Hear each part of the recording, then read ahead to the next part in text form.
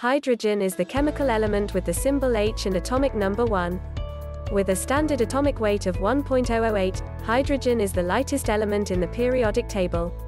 Hydrogen is the most abundant chemical substance in the universe, constituting roughly 75% of all baryonic mass.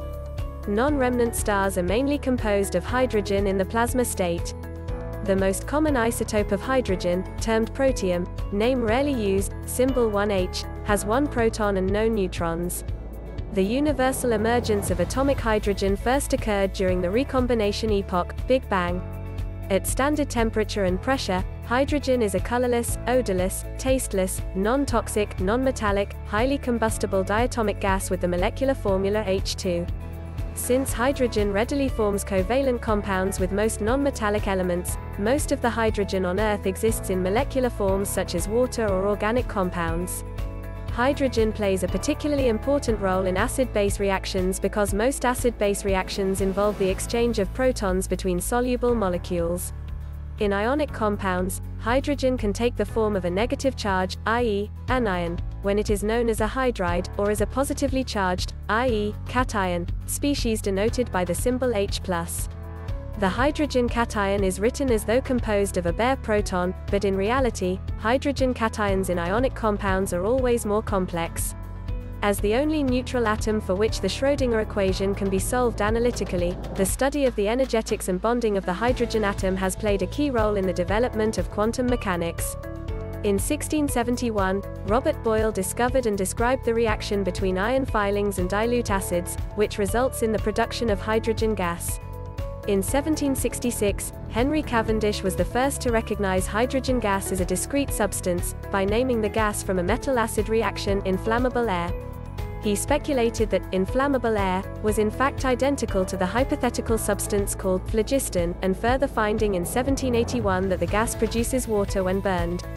He is usually given credit for the discovery of hydrogen as an element. In 1783, Antoine Lavoisier gave the element the name hydrogen, from the Greek hydro meaning water and genes meaning creator, when he and Laplace reproduced Cavendish's finding that water is produced when hydrogen is burned. Lavoisier produced hydrogen for his experiments on mass conservation by reacting a flux of steam with metallic iron through an incandescent iron tube heated in a fire. Hydrogen was liquefied for the first time by James Dewar in 1898 by using regenerative cooling and his invention, the vacuum flask. He produced solid hydrogen the next year. Deuterium was discovered in December 1931 by Harold Urey, and tritium was prepared in 1934 by Ernest Rutherford, Mark Oliphant, and Paul Hartek. Heavy water, which consists of deuterium in the place of regular hydrogen, was discovered by Urey's group in 1932.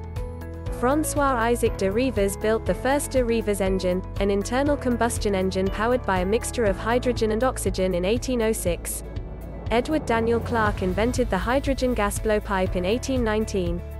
The Dobereiner's lamp and limelight were invented in 1823. The first hydrogen-filled balloon was invented by Jacques Charles in 1783.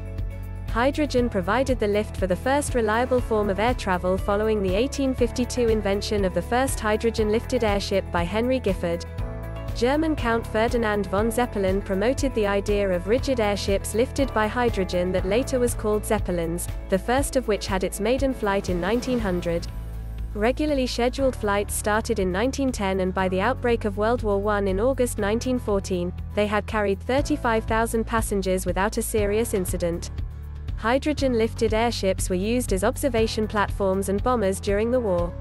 Industrial production is mainly from steam reforming natural gas, and less often from more energy-intensive methods such as the electrolysis of water. Most hydrogen is used near the site of its production, the two largest uses being fossil fuel processing, e.g., hydrocracking, and ammonia production, mostly for the fertilizer market.